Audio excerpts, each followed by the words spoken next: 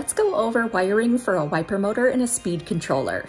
I use these on many of my props, including my flying ghost, my animated zombie, and my animated skeleton. If you haven't seen me before, hi, I'm Carrie with Scary Halloween, making props and decor on a budget. Let's start with the wiper motor. If you're anything like me and you order a wiper motor off of Amazon and it comes to your home and you're like, now what?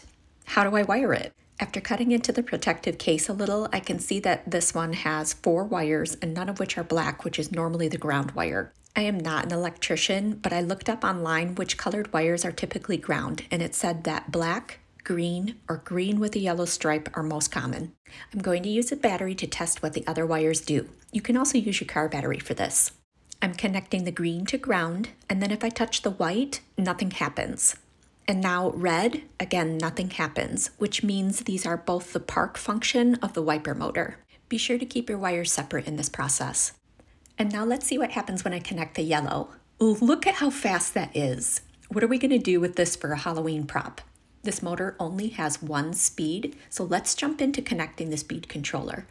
You guys, this speed controller was only 15 bucks. I'll post a link for it along with the wiper motor and power supply. You can see here that the speed controller is labeled P positive and P negative, along with M positive and M negative. So we know that green is our ground on our motor and yellow is our positive.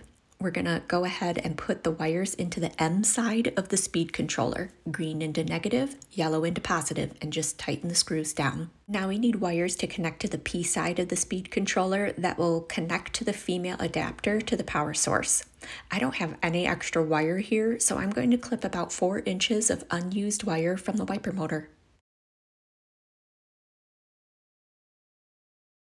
Now we're going to take our 2 little pieces that we cut off the wiper motor and connect them to the P positive and P negative. I'm going to put red into positive and white into negative. Next step is to connect the red and white wires to the female adapter. You can see that it is labeled positive and negative. The red wire is going to connect into the positive and the white is going to connect into negative. Tighten with an itty bitty screwdriver.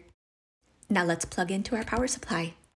Make sure the speed controller is flipped on. There's a little toggle switch here. And now you can just turn the knob and control the speed. I'm going to show you using it in action with my animated skeleton.